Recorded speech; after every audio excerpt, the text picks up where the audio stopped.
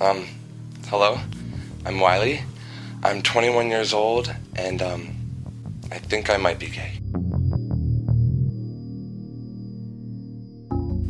My parents actually just got divorced.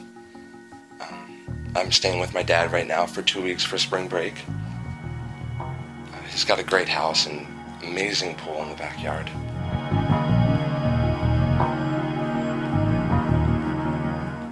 And, oh, my friends are coming over to hang out. Should be fun.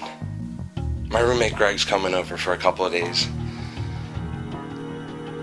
I really like Greg.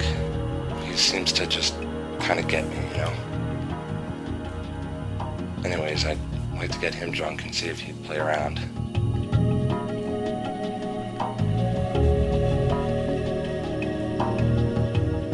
But it can't happen. I can't risk losing my best friend. I'll keep you posted.